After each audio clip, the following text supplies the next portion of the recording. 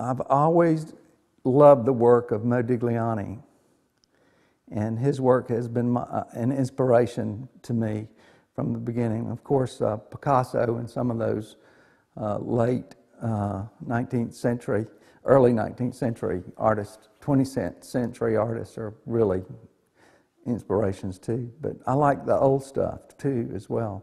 True joy for me in painting is just being in front of a canvas working the paint. It has to do with applying the paint and mixing the paint and then actually doing it. So if I'm doing lemons or I'm doing a landscape or I'm doing a pig, it doesn't, you know, it's all fun.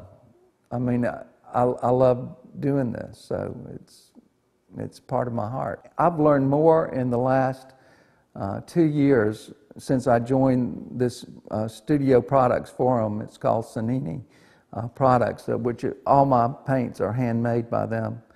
And it's really interesting because it's the only place on the internet, only place in the world that I've found that truly teaches you how to paint with a group of like-minded artists.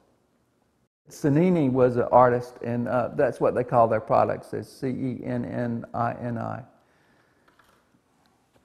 And they do it the old way. They make mediums, they make paint, they make turpentine, triple distilled. Now they have art schools that don't even have turpentine. It's the most insane thing I've ever heard. And yes, I do use lead paint. People used to say, well, you got to put a lot of medium into to your paints. You don't put much medium at all in the paints, but what you might want to do is wipe your canvas down with the medium and then paint into the medium. And you also use some pumice or something to scratch it up a little bit if it's been painted and it's dry. Painting is a lot different than sculpture. I mean, oh my gosh, if you're doing sculpture, you have 2 or 3 checkpoints where I will take pictures, set up my sculpture, take pictures, compare it to my actual design, and put it on the computer, and then bring my photograph of the stone up and over my drawing to be sure everything's in the right place, and then continue from there.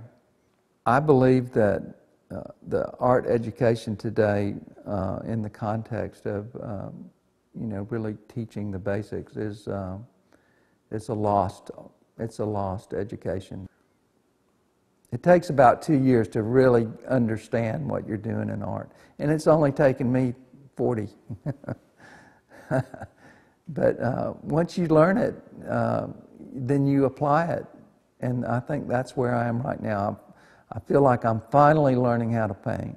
Critical thought is not taught. It's a perfect example, because if it was, there would be a direct correlation between doing art and making money.